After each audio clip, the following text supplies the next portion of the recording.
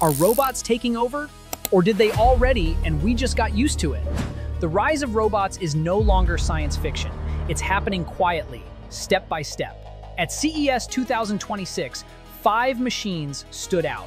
Not because they looked futuristic, but because they looked ready. Each one represents a different future, and those futures don't look the same. Boston Dynamics Atlas, the professional. No longer a prototype, no longer a demo.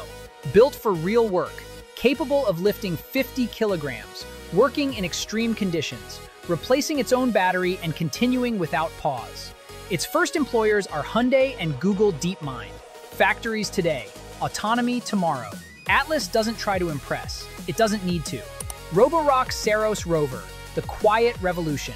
For years, home robots avoided one thing: stairs. They mapped around them, ignored them. Saros Rover didn't. With articulated wheel legs, it walks up steps, climbs high thresholds, balances on uneven floors, and cleans the stairs while doing it.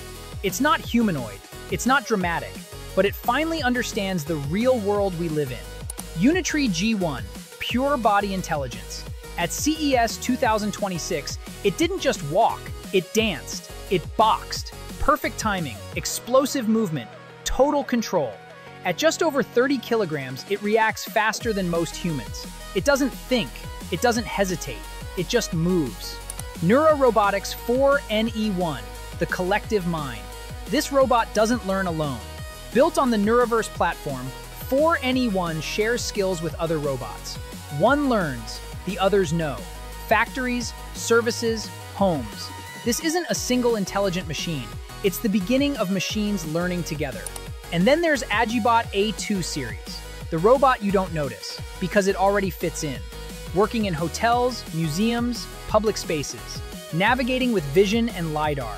Interacting without spectacle. No hype, no performance, just presence. So what defines the robots of 2026? Power, adaptability, collective intelligence, or something simpler?